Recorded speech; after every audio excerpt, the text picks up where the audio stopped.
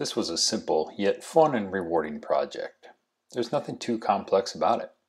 It's a live edge slab charcuterie board with a basic inlay. What was fun about this is that without a CNC, I likely would not have attempted it. Matter of fact, I picked up a couple of these slabs 6 or 8 months prior to getting my CNC, just knowing they'd be a great project once I had one set up. So let's get into this and I'll explain how the CNC made this project so easy.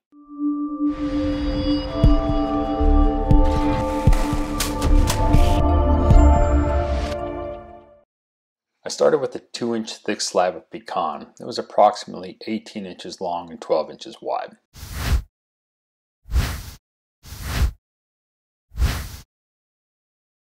You can see the slab was uneven and had some cracks that needed to be filled.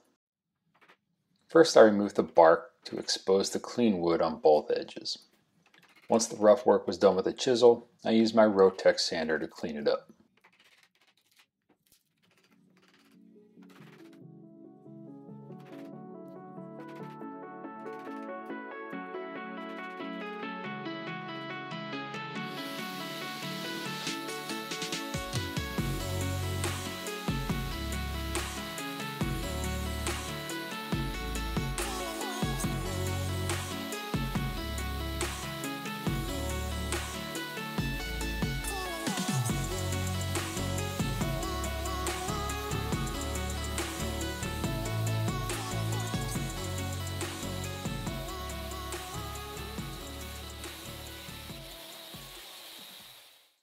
One side had a large piece sticking out that seemed a little excessive, so I decided to trim it using the bandsaw.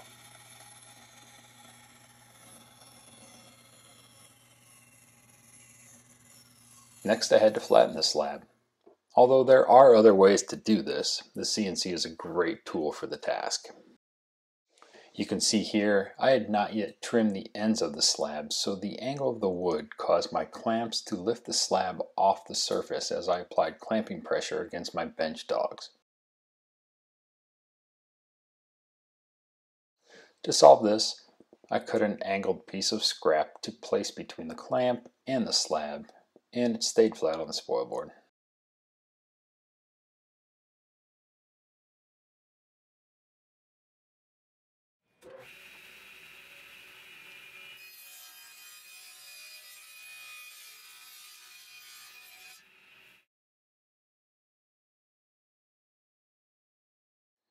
I used white side solid carbide bits in this video. A link is provided in the description below.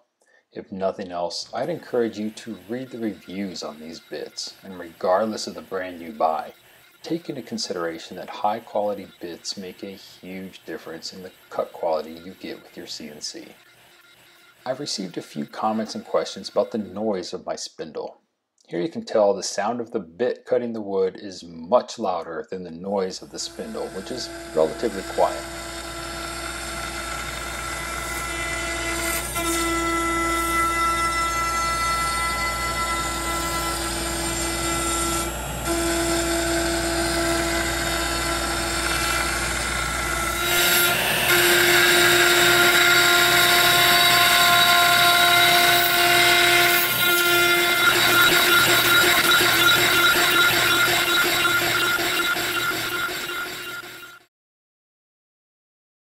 Once both sides were flat, I taped the bottom of the board using tuck tape, which is just a construction grade sheathing tape, to prevent epoxy from leaking out.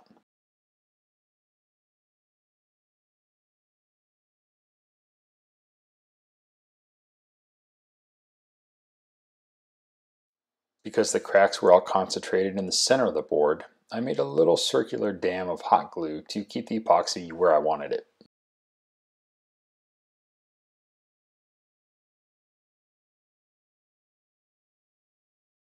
I used System 3 mirror cast epoxy and added System 3's black colorant as shown here.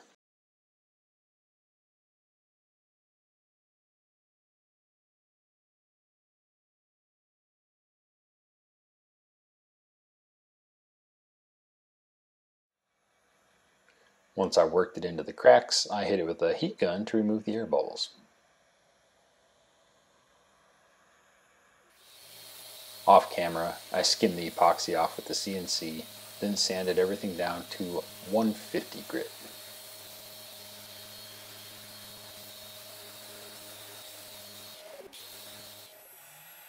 I decided I would do a Texas inlay using a piece of cherry. You may recognize this from my inlay practice video, which was a test of the very same file.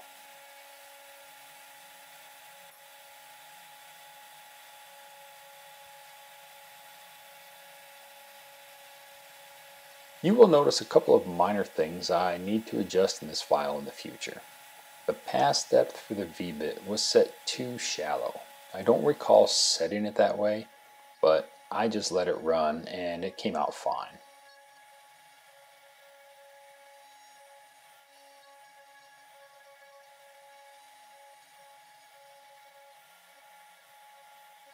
I also need to go in and edit the vector file as there are way too many nodes which could be deleted. It didn't impact the final outcome of the inlay, but it caused the job to run a little longer than necessary. Here you see the female part of the V-Carve inlay finishing up.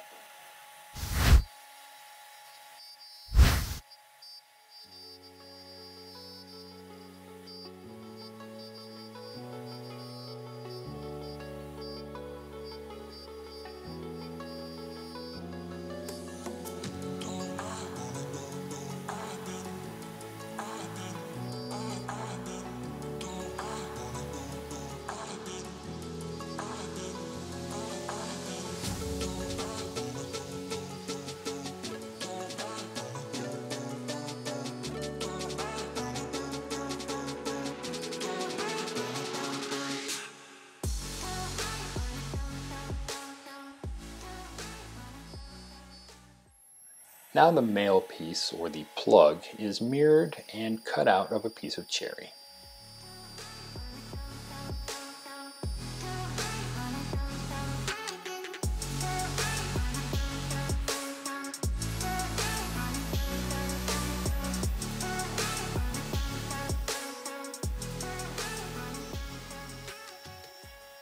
Let me know if you'd like to see a detailed video of how I set up my files for an inlay like this.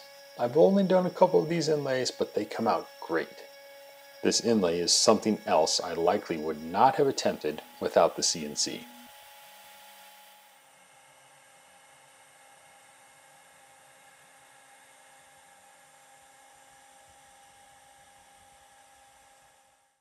The inlay was glued and clamped overnight. Then I used the CNC to remove the excess wood from the male piece and sanded everything to 180 grit.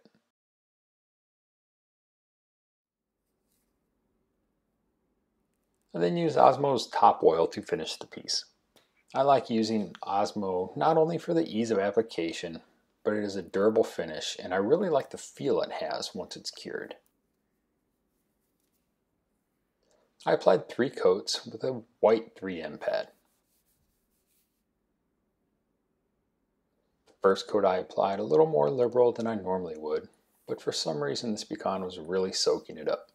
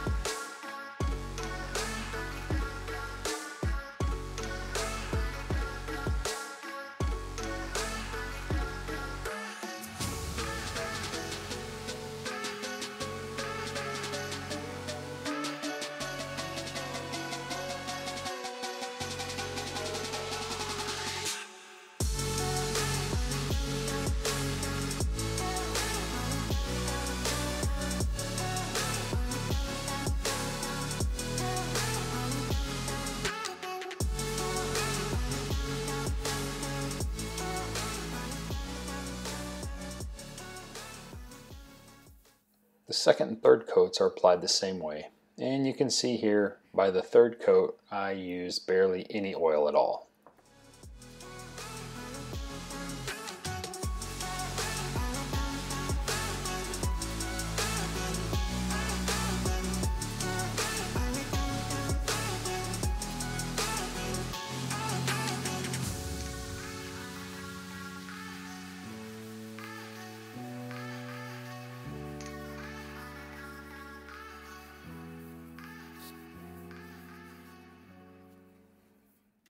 The final step was to add rubber feet to the board, and it was complete.